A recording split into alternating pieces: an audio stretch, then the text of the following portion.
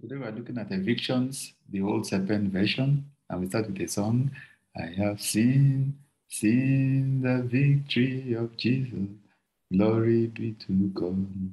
Glory be to Jesus. I have seen the victory of Jesus. Glory be to God. Amen. When I look at my right, I see Jesus victorious. When I look at my left, I see Jesus victorious. When I look at my front, I see Jesus victorious. When I look at my back, I see Jesus victorious. I have seen the victory of Jesus. Glory be to God.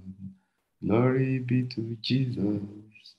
Okay, evictions. This one concerns the old devil.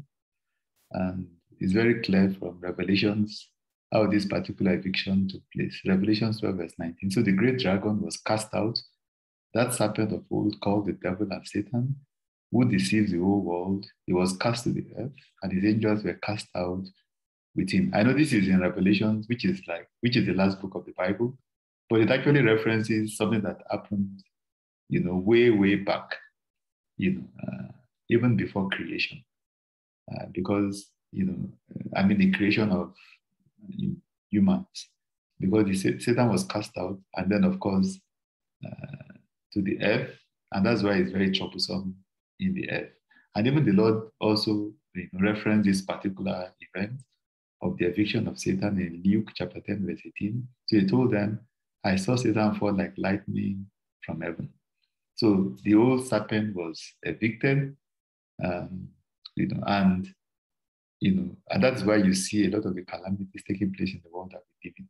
So we need to be the kinds of people that are making the right call. And this is referenced in 2 Corinthians 11, verse 3. I'm afraid, however, that just as Eve was deceived by the serpent's cunning, your minds may be led away from the simple and pure devotion to Christ.